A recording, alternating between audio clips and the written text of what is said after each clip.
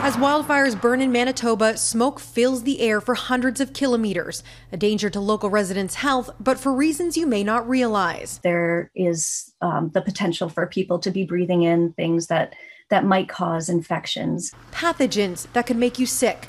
By launching a drone into a wildfire, Lita Kobziar, a professor of wildland fire science at the University of Idaho, found as soil, plants, and animal matter burns, it exposes thousands of bacteria and fungi.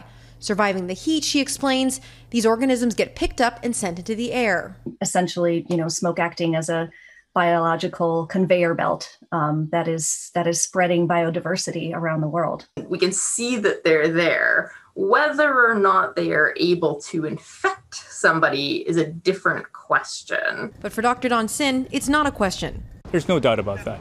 The Vancouver-based respirologist sounded the alarm last year, concerned about the spread of COVID-19 amid wildfire season. And while it hasn't been proven the virus could travel in smoke, Sin says the theory makes sense. There have been some smaller studies showing that they are well carried by particle matters and air pollution particles. He's hoping to see it studied further. A heavy lift, according to the BC Centre for Disease Control. There's no way we'd be able to say they got it from the smoke unless we could, do whole genome sequencing on the virus in the smoke and whole genome sequencing on that individual and anybody else around them. The focus for Kobziar and her team is to confirm whether the hundreds of pathogens they found are in fact harmful to humans. The hope?